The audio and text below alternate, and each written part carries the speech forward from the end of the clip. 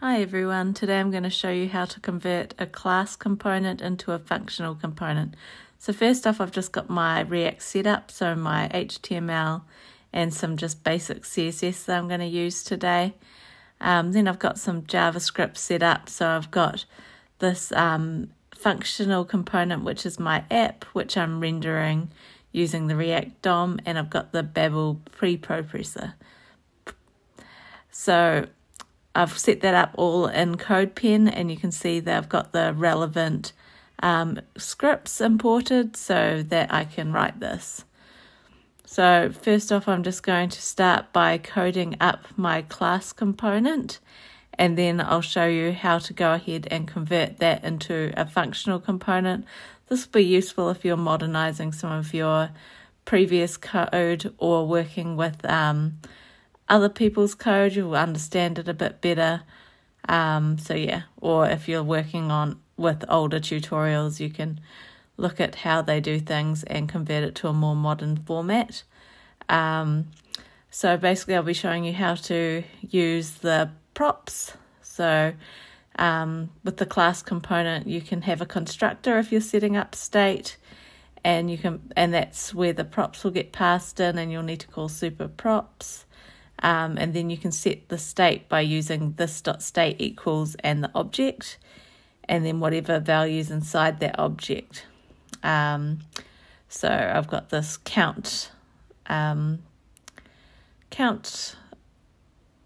property against my state object.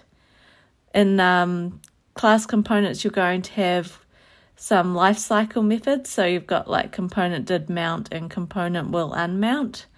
So when the component does mount, I'm going to alert class component mounted. And when the component will unmount, then I'm going to alert that the class component is unmounting. So those are similar to the use effect life cycle. So I'll show you how to convert those a bit later, and I'll show you them comparatively in action. But yeah, that's two important lifecycle methods, one for when your component's about to show, and one for when your component is about to not show. Then you've also got the render function that basically returns what is going to be shown when your component's on screen. So that's the JSX part of things and why we need the Babel preprocessor. So I'm just going to show a div here, and what I'm going to do is I'm just going to show my state variable in here, so my count, and I'm also just going to show myself using a property that's been passed here, just so you can see how properties differ between class and functional components, and also obviously how state differs between class and functional components. So I've got this paragraph basically, and it's going to say hi from class component. Then I've got another one that's going to display the count, and then I'm going to have a button. So you'll go this.state whatever property name to access a property in state, and then I'm also going to have a button that is going to increment the state. So once again, like this will vary slightly from functional components. So on click, we're going to set the state. And so to do that, we call this.setState.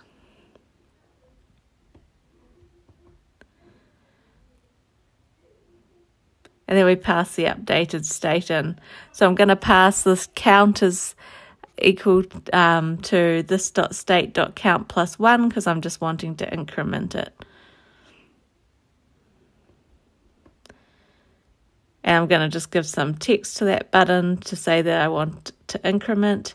And now I've completed my class component. I can go ahead and I'm going to go and add that to my app so that you can sort of see how it works on screen, and then I'll go and convert that to a functional component.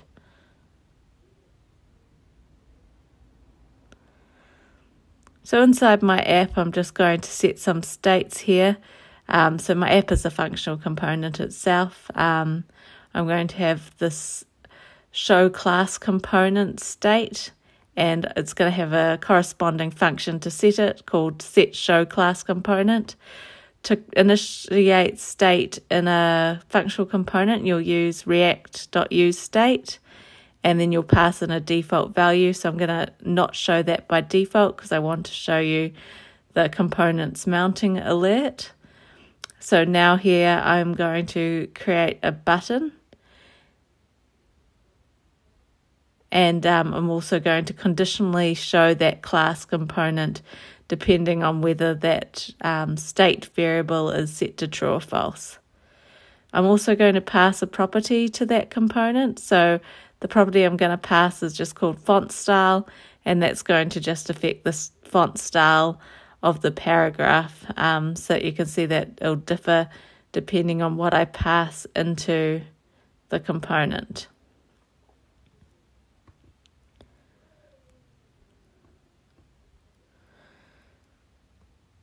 So I'm going to need a button so that show class component variable can be updated and change value to true, because currently it just defaults to false and there's no way to change it.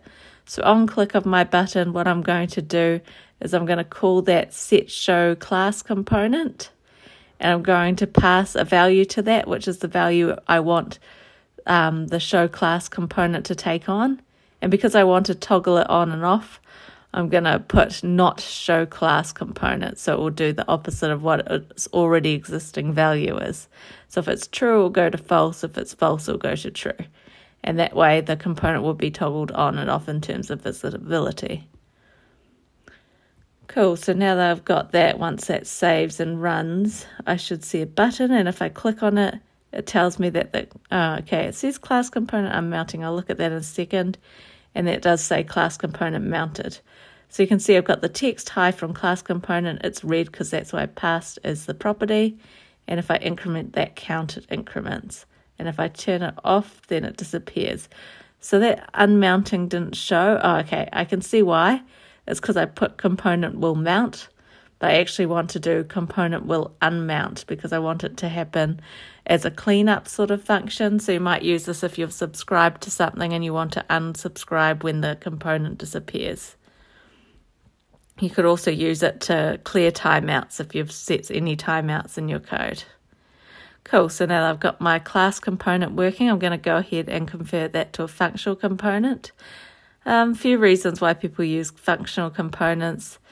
One of the main ones being that they're typically simpler to write. With a functional component, you pass those properties directly in as a parameter. We've got the react.useState to set state. So we have individual setting functions for each state variable. So I'm just going to pass a default value of 0 there for count. I'm also going to just return what I want to render on screen. So the return value of the functional component is what you'll render on screen. And I want that to be pretty much the exact same as what I've done for the the class component, as I'm trying to show you how to convert from a class component to a functional component. So I'm just going to do the exact same thing here. I've got a paragraph with a class name, and that's going to come from the props.fontStyle. So I don't need to use this inside the functional component because the props are passed in directly and everything's sort of set directly inside that functional component. So I don't actually need to use this anywhere really. And then I'm going to have my count state, which is just that count variable there. It's nice and simple to access. I don't need to go this.state.count. It's just count because that's what I've set it as. Then I'm just going to have another button here, which is going to be used to increment. And once again, the setting state for the specific count is quite easy because I've got a function that's specifically corresponding to setting that particular state variable. So I'm just going to set the count to count plus 1 and give that button some text, so increment. And that's pretty much it in terms of what I want it to look like, but I still am missing a bit on the component did unmount and component did mount and component will unmount. So I'm going to use React effect to mimic that. So you'll go react.useEffect, then you'll pass in a function that you want to be called. It'll get triggered exactly once. Inside that function is basically what would be inside your component will mount or did mount, and then you'll return from that basically any cleanup. So when your component will unmount, so it'll say, I'm going to say here, functional component is unmounting, because at this point it's doing the cleanup, and this was where you'd unsubscribe or clear any timeouts that you have. But just for purposes of making it simple and visible, I've just used alerts here. So I'm just going to do the same thing again. I'm going to have a state to show my functional component, so I can basically interact in it the same way you saw for my class component. It's defaulting to having a false value. I'm going to have another button which is showing my functional component. And once again, that's just going to toggle that value of the show functional component. I'll just update that text so it makes sense for the situation.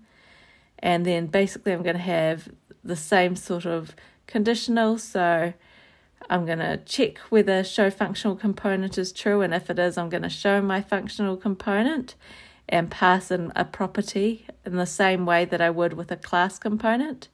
But I'll pass a different value for this one, so you can see that it does a different effect depending on the property that I pass to it. So now if I toggle my class component, it says class component mounted. I can increment the state. I can mount my functional component and increment the state. And then I can unmount it, and it'll make an alert for that, so you can sort of see that's unmounted. You can do the same for the class component. So yeah, that's pretty much all I have for today. It should give you the basics of how to go from a class component to a functional component and vice versa. And I really hope this has helped you guys. I'll post the link to the CodePen in the description below.